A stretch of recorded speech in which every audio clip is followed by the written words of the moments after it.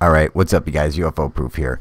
And this first video comes from our friend's UFO Security Cam. And I think they do a really good job at narrating this video. So I'm just going to kind of let them talk.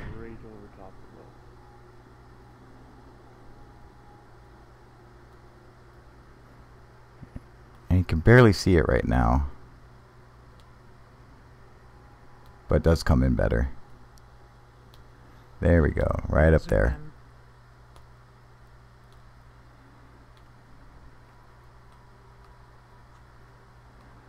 Focusing.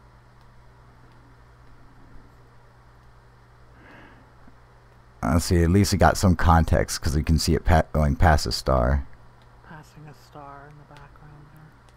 So close that you can see.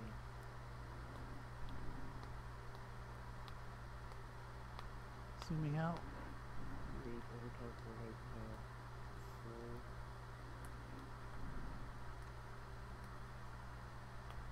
I don't know what that thing is, but it's an orb. It's about 15 to 4 a.m. Nice sound. Kinda lost it for a second. That's pretty confused. That is close. Holy crap. Looks like when we were seeing last night, except even a bit more maybe. Zooming in. So it appears that they have seen this several times. Very close. It's passing another star. East. Same direction as last night. Quite a bit.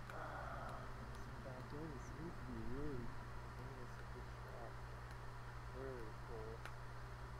Not even 10,000 feet right now. That's maybe 5,000 feet away. Zooming out. Giving perspective there on horizon. See, that's always a good thing when they do that. See the sunset.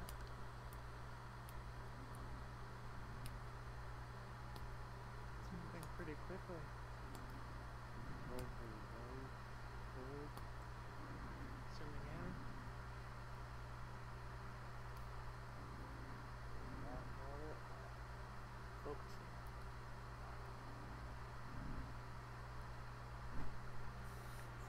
Zooming out. So I like how they show the context to it and are describing when they're zooming in, zooming out, and they show perspective. And the only thing is that it seems that they're using just a regular camera. So this is going to tell you one thing, that whatever they're looking at is extremely bright, and they're saying that's extremely close, or it could just be extremely bright. It's one of the two.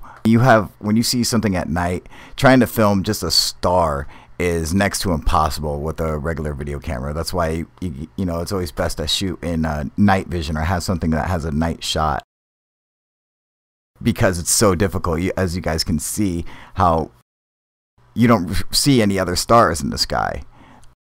You see just like one, and I'm just assuming that they probably passed the planet. I mean, there's the moon. So, I mean, look how bright that is, comparatively speaking. Now, one thing I find interesting is that you can see orange lights in the background. So, if this was a satellite, it should have been orange because the light is reflecting the sunlight. Now, this is a video from our friend Raphael.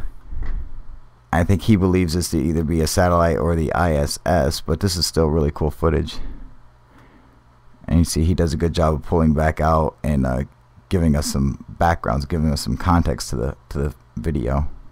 And it's always important to remember to do that, because you know, to the viewer who doesn't know, who's not there witnessing it live, all we're seeing is a white dot on a black background. We have no idea if it's moving, so you could literally just film a star and say it's moving, but unless you give context, you know, we wouldn't know the difference. So that's really cool. Thank you guys for sending these in to us. These are excellent videos.